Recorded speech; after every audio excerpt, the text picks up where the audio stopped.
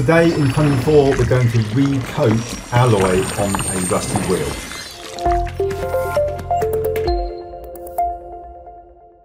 Right, what we need to do is grab a cogwheel and then we change the teeth to flat and the inlay to spokes, and then we change the number of spokes to 8.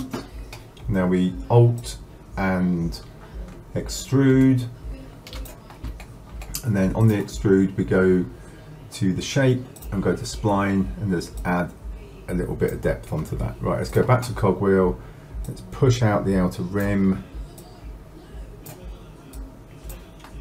and let's play with, bring the radius up, let's bring the outer rims out, let's push that, and then let's add a little bit of contour and let's just increase the radius of the inner hub. Right, so that's our basic shape for our wheel, and now we're going to remesh this to get our geometry. So put it in the remesher, change the remesher to 400%, change the display to ground shading blinds, and now we right click and connect objects and delete and rename that rim. We now right click, choose other tags, vertex map. We click on that and use fields, and we drop a spherical field into there, and then we bring it, say, to the front, push it over to the side, and then we hit a keyframe at 0.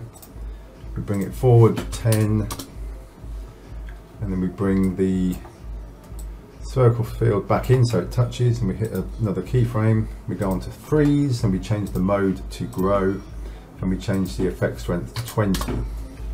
We now need a volume builder, and we drop the rim into the builder and change the box size to 1, and then we add a smooth, and we also add a dilate and erode, and we change that offset to 2.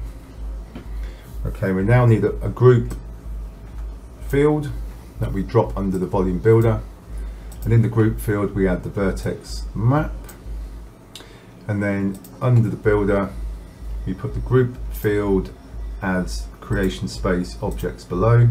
So now we need to grab the mesher and put the builder into the mesher. So let's put the group field below and let's change it from union to intersect, so we just get the group field appearing on there, and then we need to drop the smoothing and the dilate erode above it so this becomes a smoother blob, and then we need to add the materials. So let's go and search for metal, and we need to add a steel rust and a silver. The steel rust on the rim and the silver on the mesher. Let's add in a physical sky. Let's just play that a little bit longer just so you can see this coating grow onto here. Look. And if we want a little bit more, if we want this to be even more random, we could go to our our vertex map, and we could add in here a random field, and we can change the blending type to overlay. And then if we play, we will get more random pieces, look, appearing as it's coating. Okay, that's it. That's your 4-minute quick tip, coating a rusty scratched alloy with new alloy coating.